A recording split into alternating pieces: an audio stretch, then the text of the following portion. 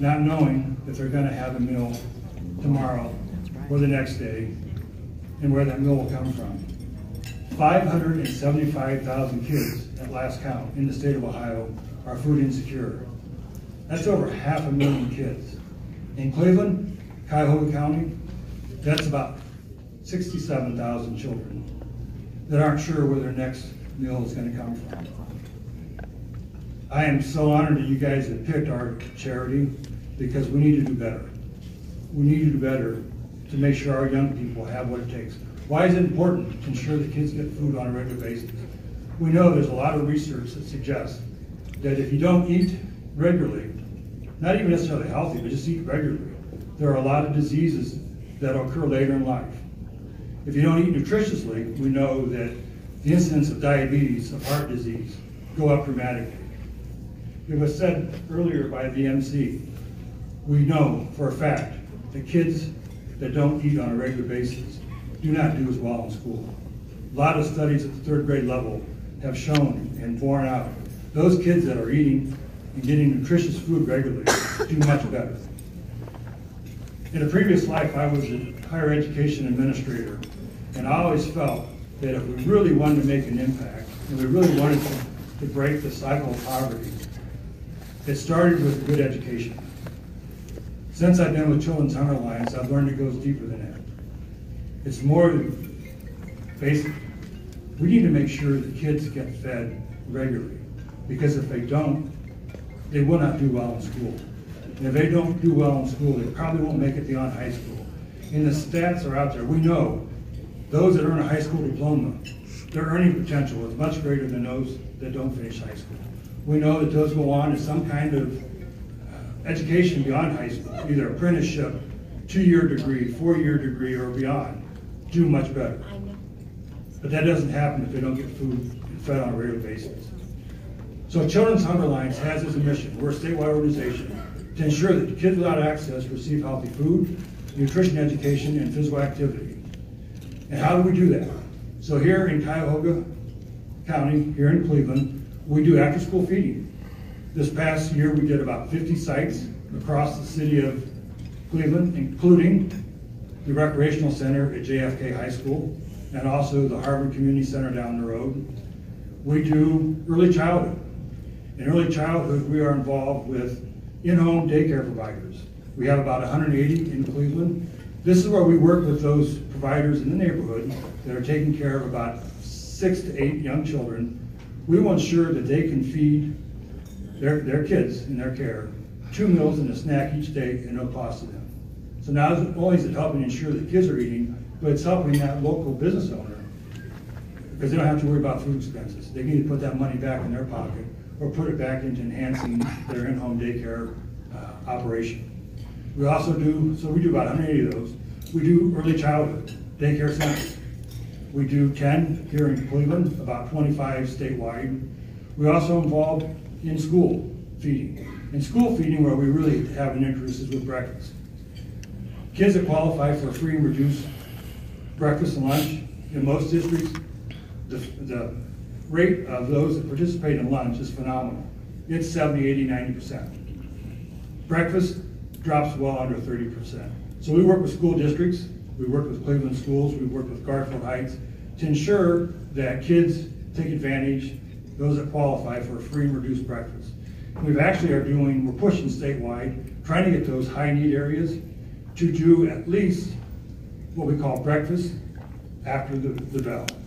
So starting their day off by not having any kind of class or lecture, but eating as a class. And it's just phenomenal to see districts that are doing that. We also do summer feeding.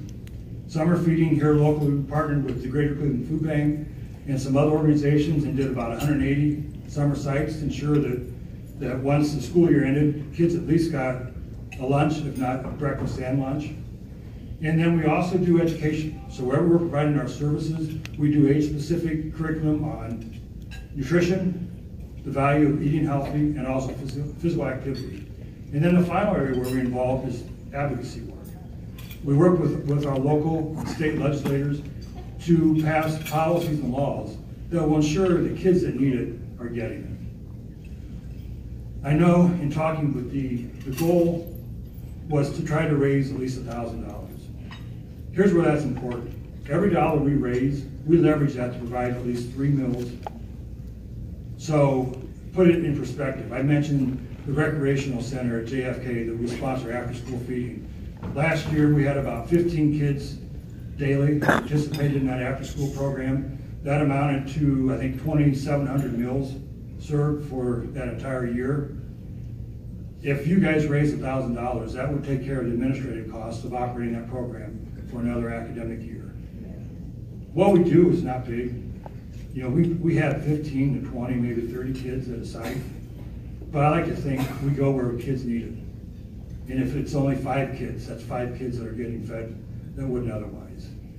Cannot thank you again enough for choosing Children's Hunger Alliance as your charitable cause that you want to support this year.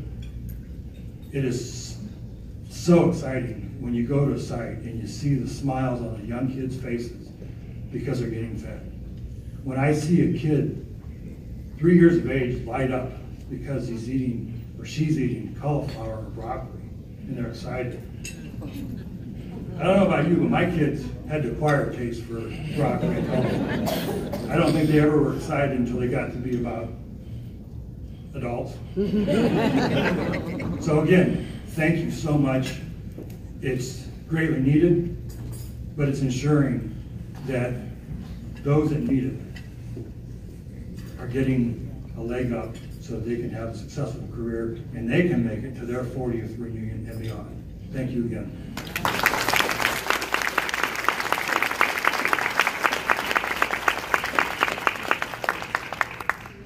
Thank you, Dr. Harter.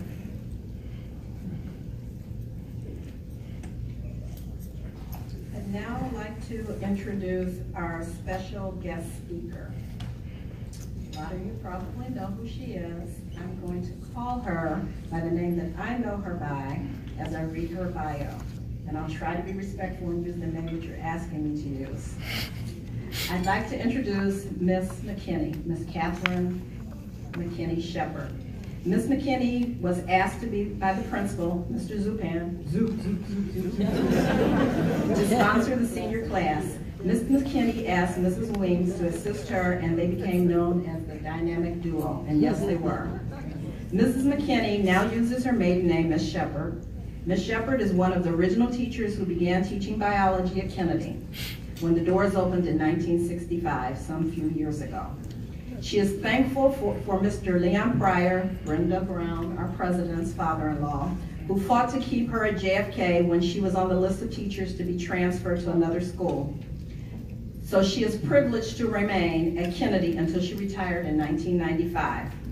While at Kennedy, Ms. McKinney was advisor to the Youth Council on Human Relations, chaperoning Youth Council students from the Greater Cleveland to Washington, D.C. for 4 years, Horseback Riding Club, didn't know we had that, Karate Club, Student Congress, and our wonderful 1978 class. She founded and directs the George E. Mills Gallery of Excellence, known in other schools as the Hall of Fame. She is a charter member of the Roy L. Kidd Memorial Scholarship Fund Committee. I think we know who Mr. Kidd is. The committee honors Coach Kidd by giving scholarships in his name. We asked her just to say hello, but she wants to share more information with us about JFK and the community. Can we all give a round of applause for Ms. McKinney?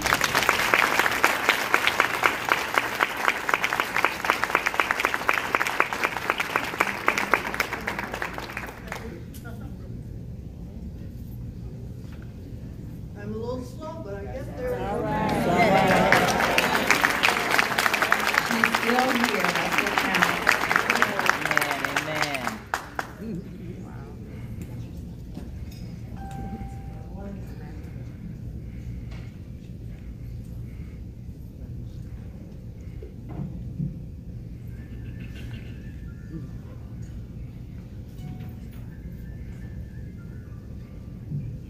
There's a man at my mother's church that has a standard reply every time you ask him, how are you? And he'll always say, you know me, I'm glad to be alive. Amen. Amen. So we're all blessed to be here tonight to look at each other and say, it's so good to see you again. Yes, yes. So I say to the class of 1978, good evening. Good It's evening. my privilege and my honor to be with you. It was 40 years ago that you graduated from one of the best high schools in the United States. Amen.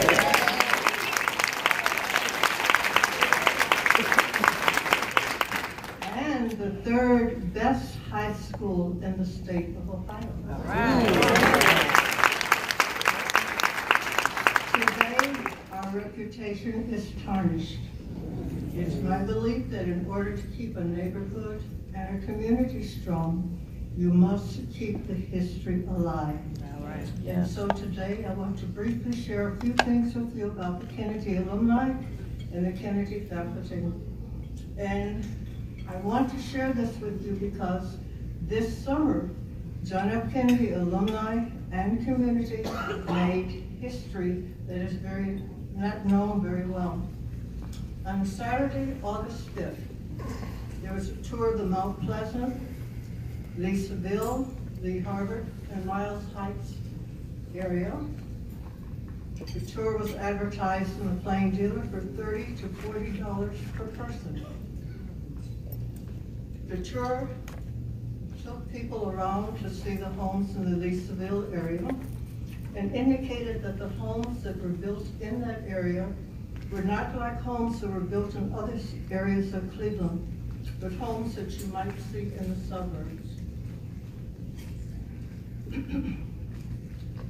Some of these homes were the homes that your parents lived in, or your grandparents lived in, and you are the products of those homes. Just recently, there was a street near I-480 off Lee Road that was designated as a historic area. So a lot of research has been done on the area about intelligent Black people and talented Black people that built a very unique community. And this research has been published in a book this spring. And the title of this book is Surrogate Suburbs. I'm sorry, I have a hard time speaking. Surrogate Suburbs, Black Upward Mobility and Neighborhood Change in Cleveland, 1900 to 1980, written by Todd Mckiney. In this book, you'll find John F. Kennedy, you'll find Mr. Mills, and you'll probably find some other people that you know that live in the community. I've spoken to the author of the book, Mr. Mckiney. I've spoken to Kathleen Crowther, who is with the Cleveland Restoration Society, and they are considering, they have not determined yet, but they are considering offering this tour every year. I'd like to take a few moments to tell you something about your teachers at John F. Kennedy that you might not know. That's a little bit unique. Did you know that we had a principal by the name of Dr. Livingstone Carter, who was an acting superintendent of the Cleveland Public Schools for a short time? Did you know that Mrs. McBath, the math department chair, is the cousin to Colin Powell?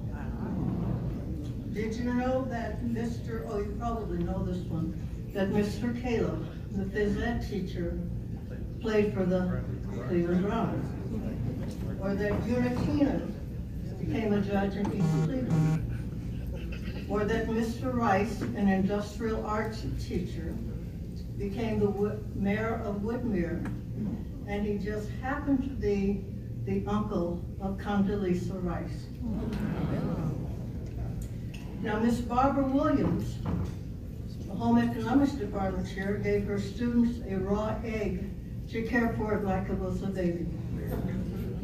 You are a witness to this, and it has been well documented that this JFK homework assignment was copied and became a nationwide theme in sitcoms, using eggs or sacks of flowers or crying dolls to help educate and discourage teens from becoming parents at an early age. Now I want to share just a few things about the achievements of the JFK alumni. On July 20th, I was privileged to be invited to and witness the proclamation of a new acquisition to the Rock and Roll Hall of Fame. It was the acquisition of the suits worn in the movie The Sax Man by a singing group that got its start at JFK by the name of Sly, Slick, and Wicked. The original three Sly, Slick, and Wicked alumni appeared on Soul Train, but only two of them are in the Rock and Roll Hall of Fame, and that would be Charles Steele and John Wilson. They are in the Rock and Roll Hall of Fame for the second time with artifacts, not once, but twice. In attendance that day also was Kenny Brown. Kenny was the bass player and the band leader for Gladys Knight and the Pips for years. If you want more information about the Sax Man and John Wilson, just Google the Rock and Roll Hall of Fame and type in John Sly Wilson. Now, when I founded the George E. Mills Gallery of Excellence, I did it because John used to call all the time, and he would talk for at least an hour, on many occasions telling me about all the achievements of the John F. Kennedy graduates. And I'm skipping some of the things that I have written to make this a little bit brief, but I want to tell you about Gene Shelton, who was in charge of publicity for Warner Brothers. Gene compiled the Diana Ross's farewell album, and Gene was also the first talk show host. He had the first talk show on television in the United States. Joyce Anderson started the buckwheat hairstyle, and he designed outfits for the Commodores. Felix Giles was the Baja racer. Dr. Head was president of two colleges. Khalid Samad to see on television all the time as an activist. We had a young man by the name of John McCoy who marched in the Rose Bowl parade. And years later, we had a young lady by the name of Yvonne Horn who was on a team that decorated the floats for that parade. Don Pearson, nicknamed the Black Beethoven, has produced numerous TV commercials for companies such as McDonald's, Kellogg's, and Wendy's, not to mention all of the numerous movies that he has scored, among other things. Did you know that Julio Iglesias was discovered and is still managed by Shirley Brooks? We have an attorney who is currently representing a head of state in a foreign country. Roosevelt Lethbridge is on Channel 8 as a news reporter. Dr. Terrence Menifee is the current principal of John Adams. Dr. Theo Robinson is one of the principals at John F. Kennedy. Of course, you know, we have Greg Evans, their keynote speaker. And we have Rosalind House Story, who has traveled to Europe with the Heritage Choir, and they have performed there. We have one alum that was the chauffeur for George H.W. Bush before he became President of the United States. And there are so many others that I don't have time to tell you about. Now, what is unique about John F. Kennedy? Many, many things. But one of the things is that JFK was the first Cleveland public school to have a TV station. Mr. Winters took his students to interview N.C. Hammer at the beginning of Hammer's career. And Ruth's Alex Haley came to JFK and was interviewed in that TV studio. Now on August 6th of this summer, I received this book. This book is from J.J. Johnson, class of 1968. It's titled Air Check, Life in Music Radio. J.J. speaks warmly of his days at JFK, of Mr. Winters in the radio room, and Miss Blaha as the drama teacher. JJ, I refer to him as the DJ Voice of America for decades. And this autobiography is going to be placed in the Library of Congress. And finally, there's another graduate from Kennedy by the name of Mercedes Farmer. Tomorrow she has a book signing at Barnes & Noble out at Eden Place between 1 and 4, and her book of poetry is titled Mending a Broken Heart. And don't let the title fool you, it's quite deep. We were the state-of-the-arts comprehensive high school.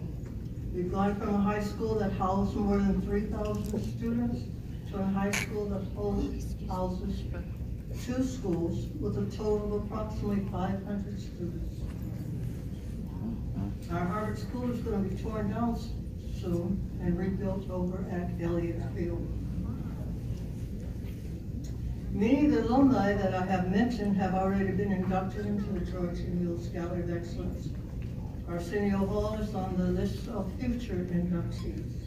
Now, if you know anyone that needs to be recommended for the gallery or what others call the Hall of Fame, please see me or please see Minister Mary Watson Patton.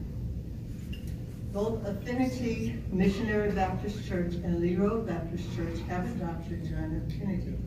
And as you know, Mary is an associate minister at Affinity. Coach Kidd was your keynote speaker at your last reunion. Mrs. Thompson, who's sitting over here, and I are members of the Roy L. Kidd Memorial Scholarship Fund Committee. If you want to join this committee, because we need some young blood, or if you want to donate some funds, or if you want to donate some services, again, please see Mrs. Thompson or see myself. In closing, I say to you old timers who remember the adventures of traveling to another galaxy, you'll understand that in a minute.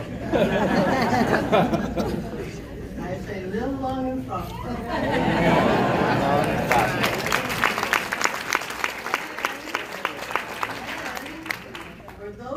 Looking forward to the future where black minds are not wasted, I say to you, Wakanda forever.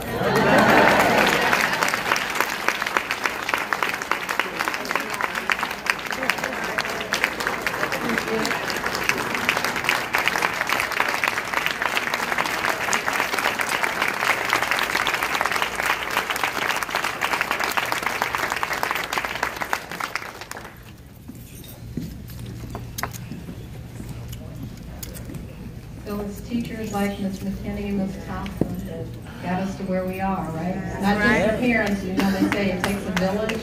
We had the village. We had the village.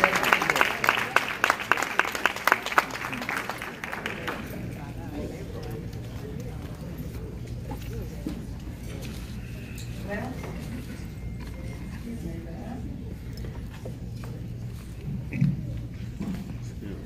I'd like to now introduce our classmate who is our keynote speaker, the Honorable Greg Evans.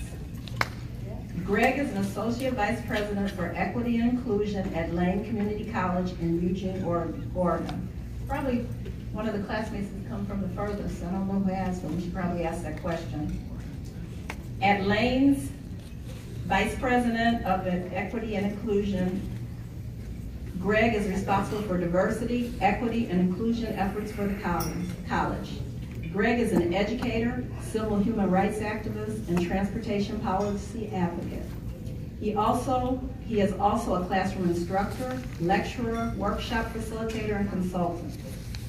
Greg is the founder and program director of the award-winning Rites of Passage Summer Academies for underrepresented middle and high school student populations. Greg's education and training spans the world of education and business. He is a proud graduate of the 1978 class of John Fitzgerald Kennedy High School in Cleveland, Ohio. Greg holds a Bachelor's of Science in Marketing from Dyke College in Cleveland, Ohio, and a master's degree in College Student Service Administration from Oregon State University in Corvallis, Oregon. And I don't know if I said that correctly. Corvallis, Oregon. Greg is the president and CEO of the Greg Evans Group of Consultants. He has been an adjunct faculty member at Northwest Christian University. Greg has also taught leadership classes at Willamette High School in Bethel School District. He is a past president of the Oregon/Washington State Conference of the National Association of Advancement of Colored People, NAACP, and past vice president of both the National and Western Region Councils of Black American Affairs and American Association of Community Colleges. Please give a round of applause to welcome our classmate, Greg Evans. As our keynote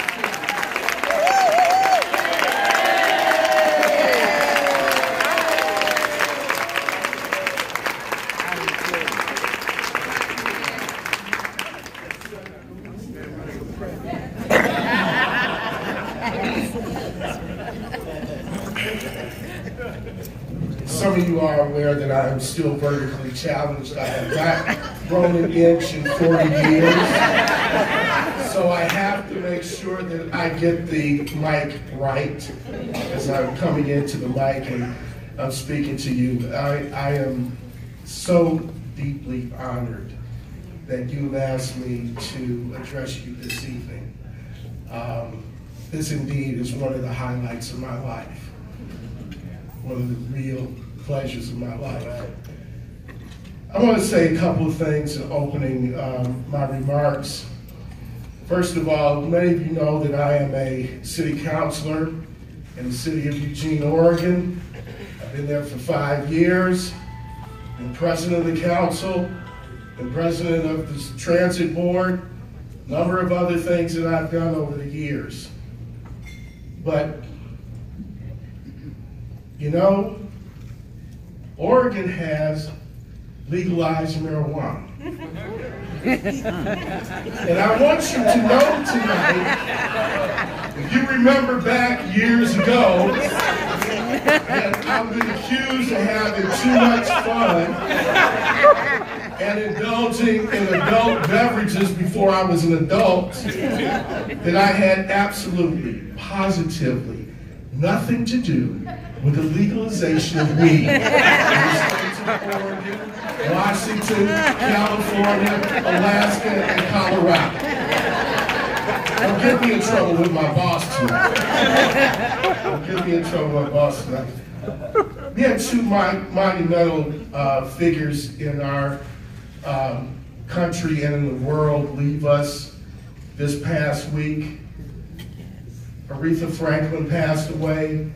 Some of you may have seen her homegoing services on TV this afternoon. Beautiful affair. You know, it was church up in there, and it was a performance. A whole lot of performances. But also, we lost a great American and a great leader and a man that I had the pleasure of meeting, Senator John McCain. One of the classiest people that I have ever met. He was the perfect opponent to lose to Barack Obama because he was a classy dude. He didn't take it into the gutter. Nope. He didn't go out when people said to him, "We don't trust this man, he's an Arab." And he picked that microphone up and said, "No, ma'am, you can trust this man to be your president." And I have to tell you this story because, you know, when McCain passed away, before he passed away, he insisted that Barack Obama, George Bush, all the former presidents be able to speak and be invited to his homegoing services, which they have today. And in that, he made it clear that he did not want President Trump there.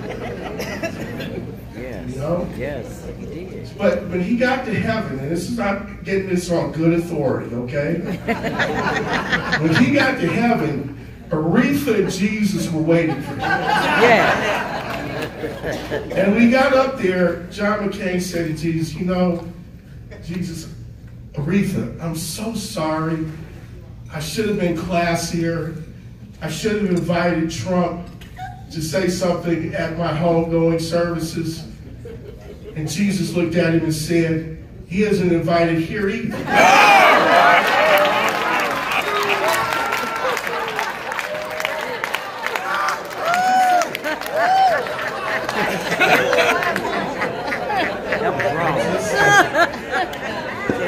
That was wrong. That is a bipartisan joke, by the way. I'm a Democrat, but I do hang out with Republicans sometimes. I've been known to drink something with a Republican or two. I want to say this. The theme tonight is still standing on solid ground. Yes. And as Eagles, as graduates of one of the best high schools, as Ms. Mckiney said, in the state of Ohio and definitely in the city of Cleveland, we have a legacy that we need to honor and to cherish. I strongly encourage you, let's support our school. Let's support our school. But looking at that theme, I've been looking at some other things too that we may not really recognize when we start looking at it. The great Dizzy Gillespie was once asked to describe the talent of Ella Fitzgerald by a reporter. And you know what he said? You can't see that far. Oh. That describes my classmates. Nobody could see how far we would go. Even our parents. We are the Obama generation. What was once thought impossible, to elect a black president of the United States of America, came to fruition in our lifetime. Yes. We were born of parents and grandparents who suffered through segregation, many of whom escaped the South, like my folks did, from South Carolina and Virginia and West Virginia to come up to Cleveland for a better life. A better life for us. So while we have one foot in segregation, we have the other foot in the civil rights era, and now what is being termed as the post-civil rights era. This is never post-civil rights, folks. We still fight. Yes, yes. I fight these people on my job every day. I fight these people in the halls of Congress and in the State House of Oregon and in the City Council chamber in Eugene. I recently, 2 people who were giants in our community, one African American and one Latina, passed away within a month of each other. And it took me 15 months to rename a community center and a park after those 2 individuals. And as I was going through that, as people showed their real colors. You know, the people who were opposing me making that move were our progressive Democratic sisters. You know, when push comes to shove and the money's on the table, some people ain't ready to step up and support their own rhetoric. That's why we still have to be vigilant, and we still have to be sharp, and we have to be on top of this. We have to stand on solid ground. We have no other choice. Most of you in this room have gone on to do fantastic things with your lives and your careers and your families, our families. Besides the fact that I do 2 jobs, I also have 5 children, a wife, an ex-wife, and 2 cats.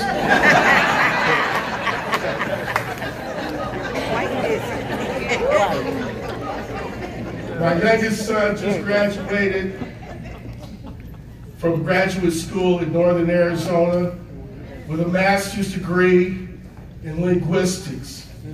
And now he's teaching English as a second language in China. One of my other sons, he is in the Air Force. And he's a crew chief on a helicopter crew in Okinawa. He just came back from Afghanistan. One of my other sons is a software engineer in Atlanta. And then there is my other son. And y'all turn your phones off, because I'm going to see this on Facebook. All right? Because if I go back home and I tell you this story, my wife's going to get her foot off in my behind. I don't say it anyway, okay? The boy got issues. I don't exactly like my wife and I don't like his choice in girlfriends. Right now, he's going out with an exotic dancer. Jesus, please. It never ends when you're a parent. He's 31, you know? And her ex-husband had bought her some Tupperware appliances for her body. Oh, and too much. She wants my son to do the upkeep. But you know, I'm just saying. It ain't easy being a daddy or a mother. You all know that. Yeah. It's a lot easier being a grandparent because you get to give them back. Right. You know, you don't have to feed them. Maybe you do. Let me take that back. Because, you know, some of our kids get recycled and recycled again. Come through the house, be like, when you gonna leave? What time you gonna leave? Don't come back. You can come back for Thanksgiving and Christmas dinner, but you ain't coming to stay here.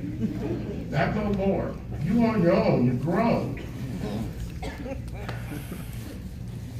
You know, I'm going to veer off of my prepared remarks and take a moment of personal privilege. My parents are both gone. My father died when I was 4. My mother raised me as a single mother, and she was tough as hell. Was I a good son all the time? No. Yeah, you already. Don't get in front of me on that. No. You weren't exactly the best son in the world. You know what you was doing behind your mama's back when she went to work, and we was all in your house doing things we weren't supposed to be doing. Right. Yeah. But those are some good times, though. Some really, really good times. And I don't know how the hell we lived through it, but we did. Not a great guy. Jesus was looking out for us even when we weren't. Yes, he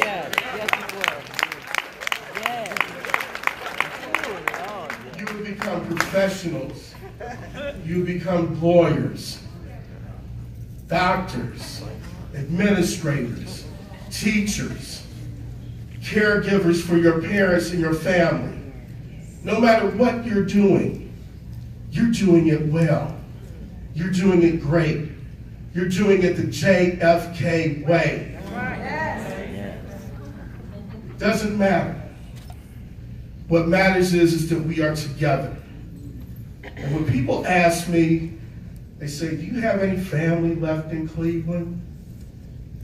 And I used to pause and say, you know, I don't have any blood relatives here left. But when somebody asked me that a few days ago before I came back, it was a colleague of mine who said, "Are you going home?" I said, "Yes." "You got any family left?" I said, "Yes." I got a whole class of John F. Kennedy.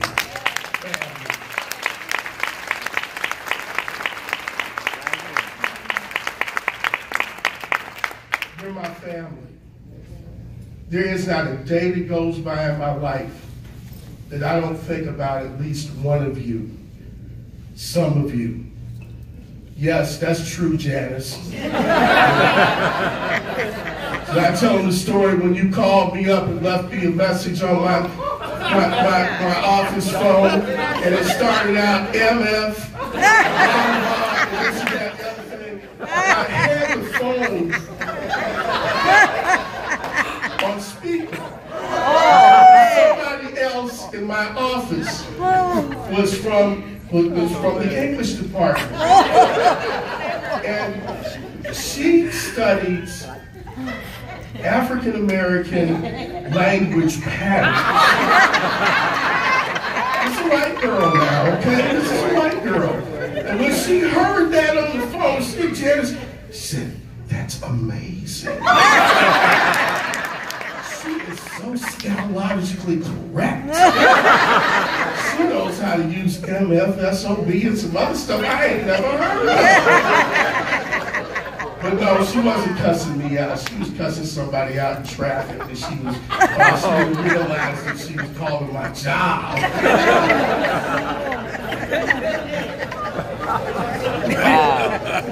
And John Jackson, you kept me up all last night.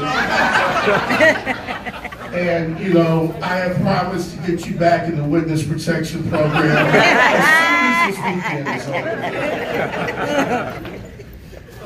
But we're the products of our parents. We're the products of our teachers. We're the products of our brothers and sisters, our extended families. We are Eagles, and we are great. So from that platform, standing on a solid ground, we fly high, we fly long, we fly strong. And ladies and gentlemen, let us all fly forever. Amen. Thank you, and God bless you.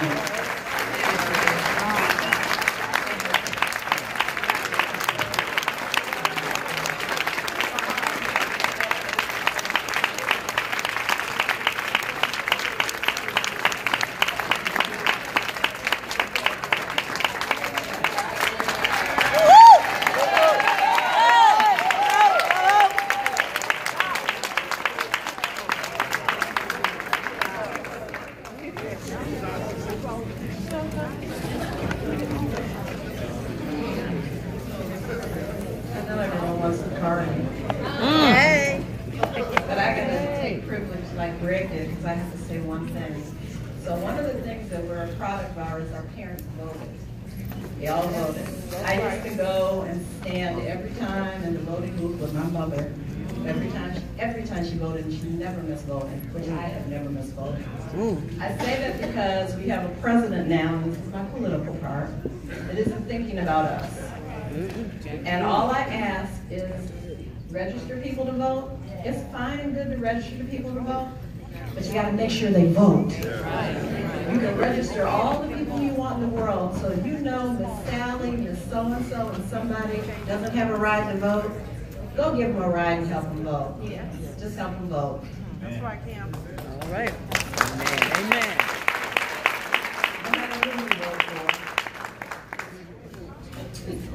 Now, I'm going to ask the singers, so I will stand back in the back, to come up and sing our alma mater. I know Sharon Caesar agrees. I know Roz House can sing. Who else can sing? I cannot sing, but we're going to sing. Robin can sing. I'm going to go to the back of the room. Karen Edwards. Karen Edwards. Kathy Moss. Who's the best in the East? Yeah, we're going to do that. And the words are in the program. Good. I was reminded by Williamson yesterday that we're going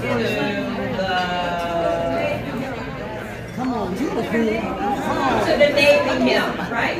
So you know it when you hear it. When you hear What word is that? Mom reminded me that Word. what is your singer? Okay, come on. Where is that? Right here.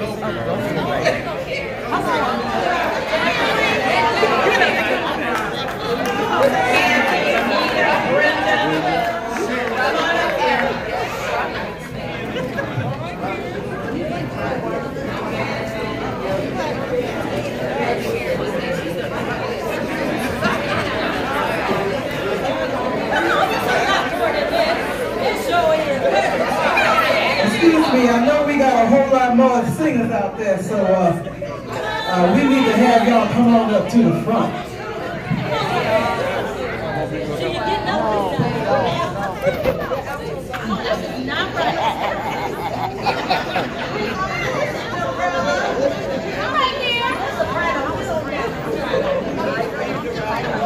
Are you going to sing? I'll hold the phone.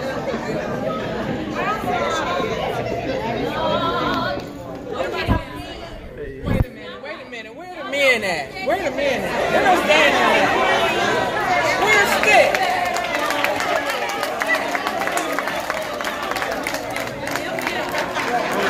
All right. Stick, where are you? Danny. What is wrong with you? Ain't getting up.